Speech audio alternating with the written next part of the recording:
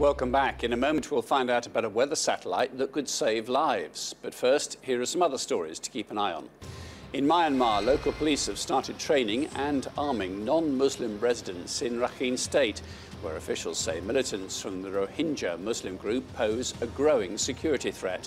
Human rights groups say the move will raise tensions in a region where hundreds of people died in clashes between Muslims and ethnic Rakhine Buddhists in the last month. Canadian Prime Minister Justin Trudeau is in Cuba and was formally welcomed to the country by President Raul Castro. Trudeau is seeking to further strengthen trade and cultural ties, with his visit coming 40 years since his father, former Prime Minister Pierre Elliott Trudeau, visited the country. And 3 Venezuelan lawmakers at the centre of a dispute with the country's top court have stepped down following an agreement meant to ease a political standoff between the opposition and President Nicolas Maduro. The move was agreed in talks backed by the Vatican between the two sides. It will look down on us from 35,000 kilometres above the Earth. It's the size of a bus. It could save thousands of lives and tell you if it's going to rain tomorrow. Here's Insight's Ty Genwright to explain. Good evening. I'm speaking to you from the city of New Orleans. Nearly empty, still partly underwater, and waiting for life and hope to return. Eastward from Lake Pontchartrain, across the Mississippi coast, to Alabama and into Florida, millions of lives were changed in a day by a cruel and wasteful storm. Hurricane Katrina was one of the costliest and one of the deadliest storms in American history, killing more than 1,800 people. The disaster became highly politicized. Citizens accused the US government of not doing enough. The White House said that a lesson had been learned. 11 years later, and it's feared that climate change will make extreme weather more common. So scientists are welcoming the launch of the Geostationary Operational Environmental Satellite R series, which will be known as GOESR for short. 14 years in the making, GOESR will capture images of weather patterns and severe storms every 30 seconds over the Western Hemisphere. It's hoped that the increase in frequency will lead to more accurate weather forecasts, particularly for severe weather.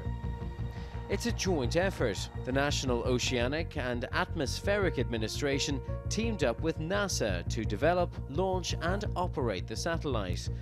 The GOESR program is co-located at NASA's Goddard Space Flight Center and is scheduled to be launched from Cape Canaveral in Florida this weekend. If weather continues to become more extreme, it's badly needed. Faster, more accurate data from space on severe storms, forest fires, smoke, pollution and volcanic ash on Earth will give those in the ground more time to prepare and head for safety. Ty Genwright reporting for Insight. Well, to discuss that further, I'm joined by Professor Matt Collins, the Joint Chair in Climate Change for the British Meteorological Office. Professor Collins, you need data, of course, but you need the right kind of data. In what way will this new satellite help? Well, we have to understand how we forecast weather. We have big computer models of the atmosphere, which run on powerful supercomputers, and we have data observations that are blended with those models in order to run forward in time. So as we improve models and we improve our computing power, we also need to at the same time improve our observations, and that will lead ultimately to more accurate predictions. And the sheer volume, or is it the quality of the data that this satellite will provide, is what is exciting everyone? Well, it's both, in fact. So as we get more wavelengths and more greater, smaller pixel sizes within the satellite, that gives us more accurate information, and also the time resolution. The crucial thing about this is that it gives us a refresh of the image very frequently. And away from the actual day-to-day forecasting of weather events, in what way does this help with climate change science? Monitor what's happening in the climate system, and we use a range of different techniques for doing that, some surface-based, but increasingly using satellite observations, and they are put into blended data sets. And for example, 2016 is likely to be the warmest year globally on record, and without these satellites we wouldn't be able to know that. Right, so they're a useful tool, but it's also the case, isn't it, that the rate of change is said to be slowing? Or maybe that was a different data set that I was looking at. I mean, over maybe the past couple of decades, it did appear that the rate of global warming had slowed, but it's really picked up in the last couple of years. So this year looks likely to be the third year in a row where we break the record for globally average temperature. So I think we've really seen almost now, rather than a slowdown, a sort of speeding up of the warming.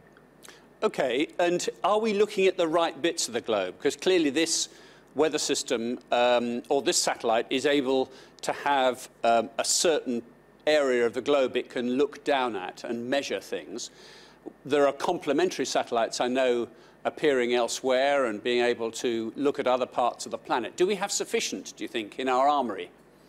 For this particular kind of constellation of satellites, these are geostationary satellites, so they sit over the same fixed point over the Earth, and we have a range of these all the way around. So in fact, in Europe, in the North Atlantic, we have something called Meteosat, and these again have actually been around for a number of years, if not a number of decades now, and are constantly refreshed. So we've got a pretty good global coverage from these geostationary satellites, but also we have other satellites which orbit around the Earth and go over the polar regions as well. So we get a pretty good coverage on the satellite data.